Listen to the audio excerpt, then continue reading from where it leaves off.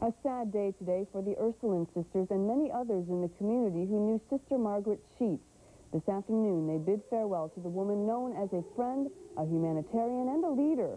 She died of cancer Wednesday at age 56. Those who loved her thought it only fitting to get together and share stories and song in a special remembrance vigil. In the late 80s, Sister Peg, as she was known, spearheaded the Beatitude House, a program that meets the needs of less fortunate women in our community. I would get down on myself and she'd say, Melissa, I know you can do this. Look at what you've already done. Why are you questioning yourself? You know you can do it. And I will always hear that. I will always hear that in the back of my mind. If it was for the betterment of women and their children and their lives, she absolutely was for it. And anything that she risked to do, she would always say, if it's meant to be, it's in God's hands.